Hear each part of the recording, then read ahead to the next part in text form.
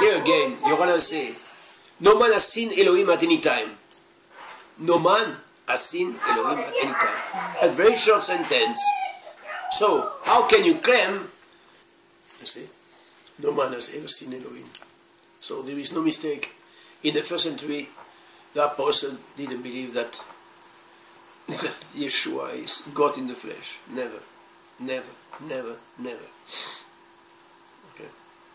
No, if you see what Yohanan said there, he hasn't said that it's opposite. You become... Yes, yes, it is opposite. And this is why, you know, all these doctrines cannot be taught in the assembly. And those who teach that, they are liars. Yeah. You're going to say liars. Liars. Okay? It's not because you say, oh, I'm a Torah keeper. What are you, a Torah keeper? What do you proclaim? What is your doctrine? You are a liar. If you go in the assembly and teach the machine that, oh, God came to die for us. You see? It's what they are doing. Many do that. Many believe. You know that we have been confronted with that.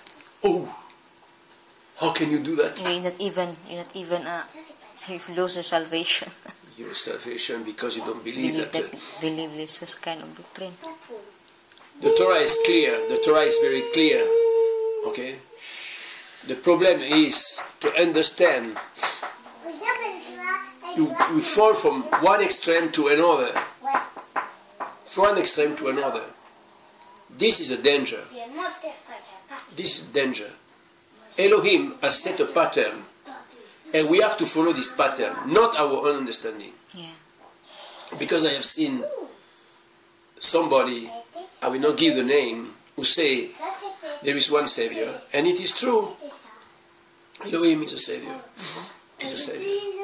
But Elohim says also that He has sent His Son, and that whoever believes in Him shall not perish but have eternal life. You see? So, Yeshua is a mediator of a salvation. And He's an image that we should follow. He is the pattern of salvation. He is the Word made flesh. He is the one who shows the way. And we are to walk as He walked. This is how it is. Okay? This does not change. The Savior is Jehovah. He didn't come and say, oh, come to me, I will save you. Yeshua never said that. He never said, come to me, I will save you. He said, follow me as I follow the Father. This is true. But we cannot separate that. We cannot separate. Because this way, if we separate, we can say, okay, I don't need Yeshua. But is it so? No, we need Yeshua. Because Yeshua is our propitiation, is our redemption, is our justification, is the one who stands before the Father on our behalf to say, here, Father, they are thy children. You understand? So it's very important. But to go and to put all this doctrine of men before others, to tell them, if you don't do that so, if you don't do that so, then you are not part of our... So even for salvation. You see? And they let the people, they prefer to let the people in sin, in immorality, just because they accept their doctrines. Yeah? There are fornication in the assemblies. There are fornication, of course. Yes. There are fornication. Okay? We know some. Oh, yeah. When you fornicate with a woman and you are not married before Elohim, okay? Then you fornicate and you bring your fornication in the assembly and nobody rebuke you.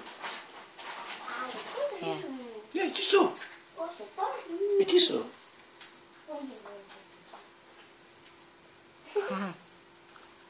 It is so. If I am single, I go with a girl, I sleep with her, I am not married, before the family of the girl, before my family, I am not married, and I go into the assembly, I bring my fornication into the assembly. And if the elders who know me and the girl do not rebuke that, they accept it. Same for the Lashon Hara. It's the same. It's the same. It's another thing. But here we have a case which is very clear, and we have seen that in many assemblies. We have seen that already. What happened with the assembly after a while, They split. They split. Because I remember that in our house, that the husband, he said she's a believer, but after that, the husband went to the eating unclean foods like that, and they come to fellowship in our house. So I only texted her because I don't want her to. This how it is. In the house. You are a vessel. If you don't keep this vessel, then go. Go. It's better you come alone, not with your husband. I straight with her because we will be in trouble with Elohim for that. You see, and this is the problem. Same for my father. Drunkard. Yeah. I always kick him out. Yeah. So how many times we have kicked him out? It's harder. Of course, it's hard. It's what is sure is in the writings of our apostle and Yeshua. Okay, so hallelujah. Baruch Shem Yehovah. Bless you, Yehovah, Elohim, was blessed with this food. Amen.